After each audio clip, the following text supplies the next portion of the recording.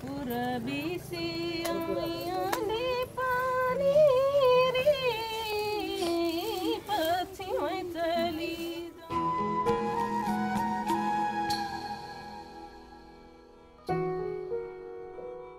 come here to Nepal with 16 volunteers from the UAE to actually start building a school. The opening ceremony was so bright and beautiful. It's been very touching to see people that are very excited for you to come here to build a school for them, and to see the locals here that are helping out. All ages. You even see kids that are trying so hard to help you and they're just looking at you like, please just give me something to do.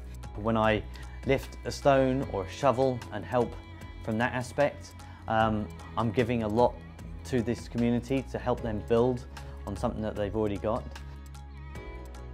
We actually sang at the same time that we were digging, and it just motivates you to keep on going because you know what you're doing it for. It is for a good cause, it is for the kids, it is for the school, and it's going to be their whole lives there, so you're just motivated to do it, and we did a pretty good job. Simple thing as a room with 4 walls and a roof can turn into a classroom. This is all these kids need.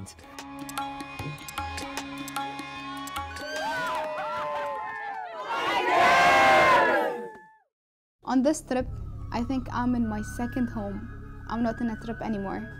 The happiness I'm sharing here, I think I never shared it before. We went and visited families and we saw where they live and how they live. And when we asked them, what do you do when it rains? They said they run away up to the stairs to hide from the water. You give a smile and you get hope, and it is beautiful.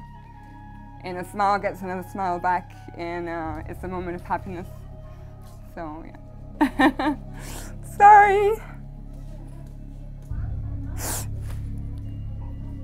Yeah, done. Please.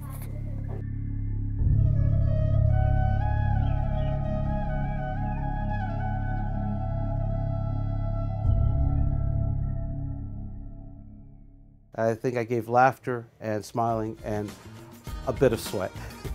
But what I've got was so much more. You have to always be happy. You have to always be thankful of what you have and be satisfied.